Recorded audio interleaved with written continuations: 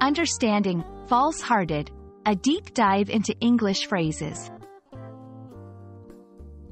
Hello everyone, today, we're exploring the fascinating world of English phrases, and our focus is on the term, false-hearted.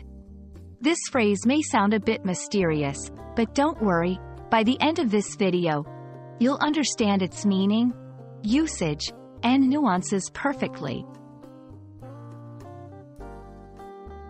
False-hearted is a compound adjective made up of false and hearted. It describes someone who is insincere, deceitful, or not loyal. This term often appears in literature and everyday conversations to describe a person whose actions and words are not genuine.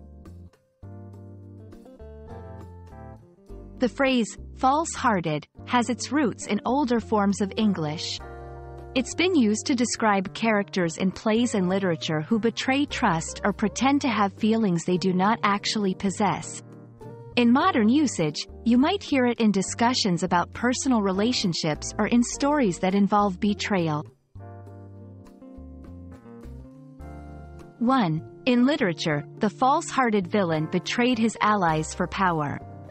2. In relationships, she realized too late that her partner was false-hearted. His promises nothing but lies.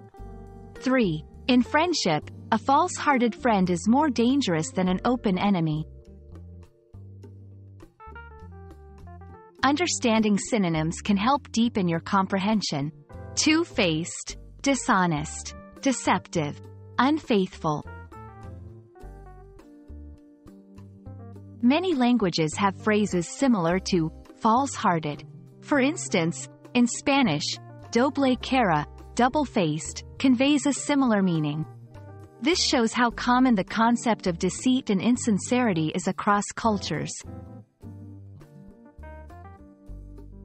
False-hearted is a rich and expressive phrase that conveys deceit and insincerity.